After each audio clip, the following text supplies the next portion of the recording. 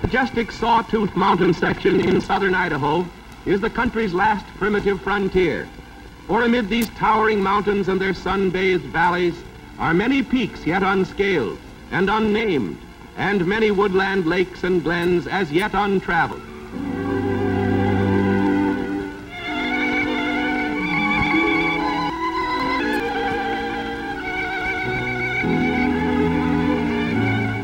The Great Stanley Basin, rimmed by the jagged Sawtooth Ranges, is one of the finest sheep-raising sections in North America.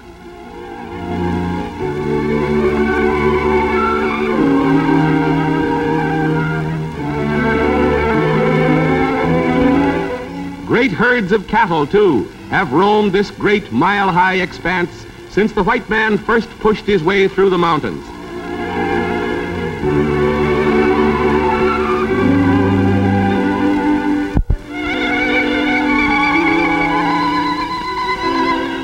Nestled among the mountains is the historic town of Ketchum, social center for the stock raisers hereabouts, the hub of the widespread old cow camps and sheep ranges.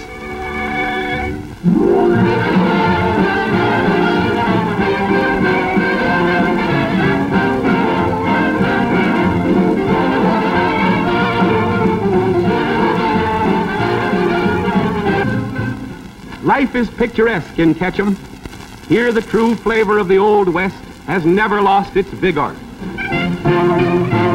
Lady Luck has her followers, too, in this colorful frontier town where the past rubs elbows with the present.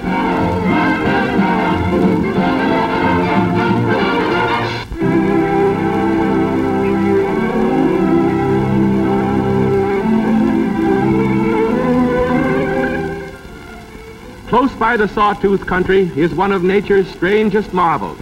It has been designated as a national monument, with rangers of the National Park Service on hand to guide visitors to this remarkable area. Craters of the Moon, they are called, and how rightly named. A weird, unearthly vista greets the eye on every hand.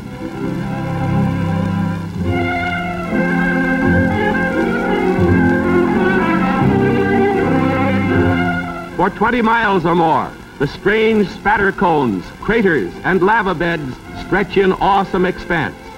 Over countless eons, the countryside here spit and sputtered, boiled and bubbled in successive volcanic activities, leaving a wasteland of curious formations. The last eruption occurred only a few hundred years ago.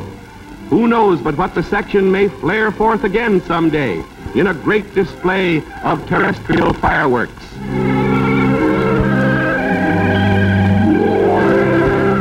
There's no limit to nature's vagaries in this land of marvels.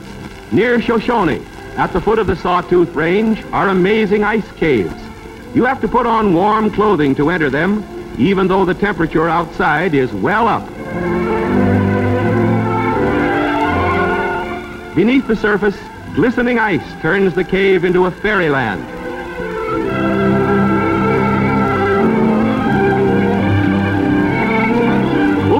It's ice, all right. And down here, the thermometer is well below freezing. Imagine a magic skating pond of natural ice just a few minutes' walk from the arid, sun-baked valley.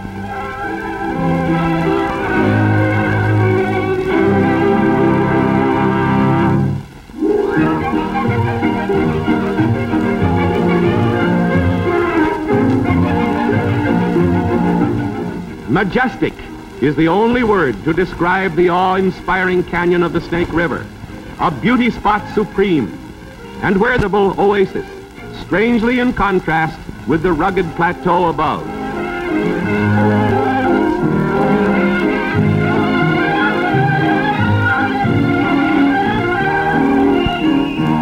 Perrine's Ranch here is a landmark of the early days in Idaho. It was an important waypoint for the old stage line, when careening stagecoaches were the last word in streamlined transportation for this section.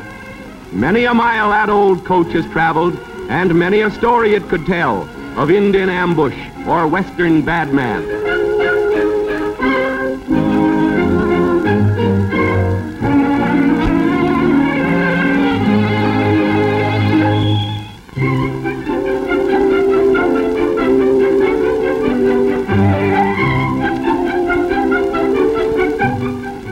Amid the impressive charm of the Sawtooth country, man has found an ideal spot for year-round sports, from swimming, riding, and fishing to skiing and mountain climbing. Sun Valley, America's newest playground.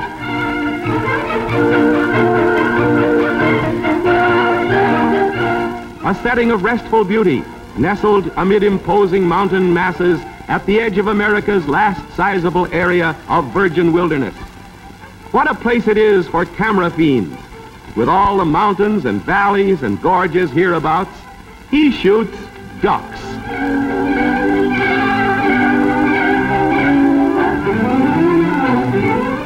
There's no sport you can mention that hasn't its devotees here. There are plenty of lakes and mountain streams nearby, but some people like their swimming with a dash of bitters. A novelty in any man's language, an outdoor skating rink of real ice where you can indulge your fancy on the hottest summer day, or if you're not so good, you can watch the experts.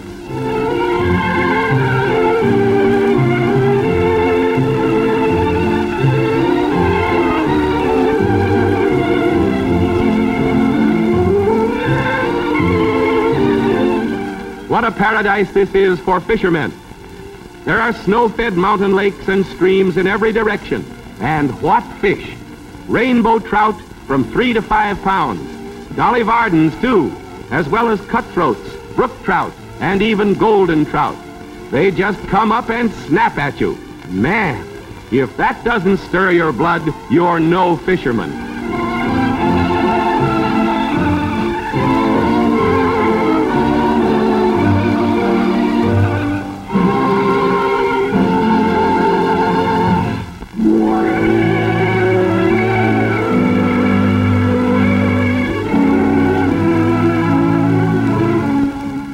Have you ever tried the sublime sport of mountain climbing? Most thrilling, but most dangerous of all man's pastimes. Up at the head of Redfish Lake stands majestic Mount Hayburn, and we are privileged to accompany a group of noted European mountain climbers in their assault on the hitherto unscaled peak, rearing its head 10,000 feet up. They've picked Mount Hayburn because its bare, sheer sides make it ideal for rock climbing, the hardest kind of mountain climbing. Now comes the challenge of the mountain, sheer rock walls to test the nerve and skill. Working in pairs, helping one another, they go up and up, ledge by ledge.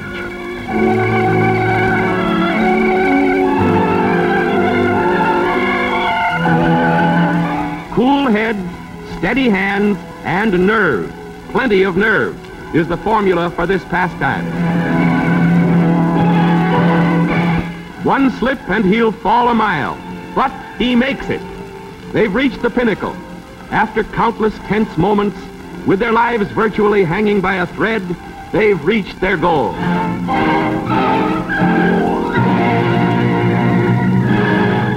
Their reward is a view that beggars description, a view supreme of the picturesque lakes and forests and jagged skylines of this wonderland of scenic beauty in the shadow of the Sawtooth Mountains of Idaho.